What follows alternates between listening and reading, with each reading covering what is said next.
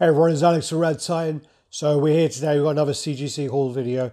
We're going to go through and I'm going to tell you what books we've got and tell you if they've got any significance, tell you what grades they are. So keep watching guys. Peace.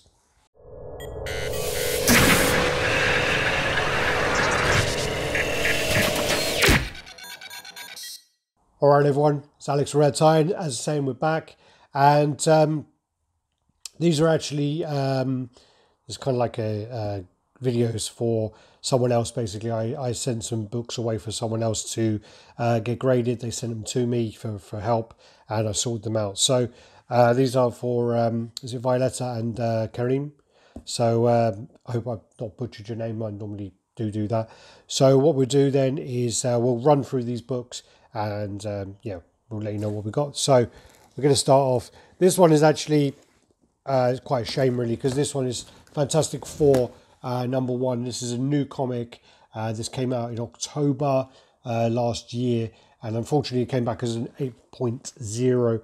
The reason for this was, I think it was Karim. He basically did not bag or board his books, and they sent them to me in a box. So in the box they were just moving all over the place. So this one got, you know, bit of crumpled corners. I did tell them that was the case and it isn't going to come back very good, but they told me to still grade it. So we did that. So this is the Fantastic Four #1, and also this is Fantastic Four. What's it? 646. So what they do is, I think around the same time they kind of took them all back to one, but then they kind of continue the run, but start the numbers again. So yeah, there is that. All right. So that's the first one. Right, then you have the Hulk 16, and this is the McGuinness variant cover. So this one was actually a cracked case that you wanted replaced. So this was the cracked case. And if it's a cracked case and you can't get out the comic, so it's stuck, it's still encapsulated, but the case is cracked, then it will just come back the same grade. And they won't regrade it, will just come back as the same. So this was a 9.4 before, and it kept the same label, so it's got the same reference number and all that. So yeah. Then you have different ones. So this is Amazing Spider-Man #7, which again is Amazing Spider-Man 808, Battle Lines variant cover, virgin cover, 9.4. The artist is Shujin Joe. You go, Battle Lines variants. They've actually got some really nice comics, the Battle Lines variants. I need to look up a few more of them. So this is 9.4. Right, then you have the Ms. Marvel #1.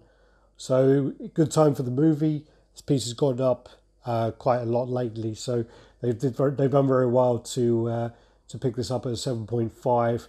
It's come back. It looks nice. Probably could have done with pressing. If they would have done the pressing first, maybe they would have took it up to an 8, but this is the first Carol Danvers of Ms. Marvel, and yeah, nice cover. I do actually really like the bronze covers personally. Quite like that one. Oh, you got Scorpion up there as well, so she's fighting with Scorpion. Never noticed that before. There's that. And then you got, so this is Spawn Kills Everyone #1, and yeah, this came back as a 8.5.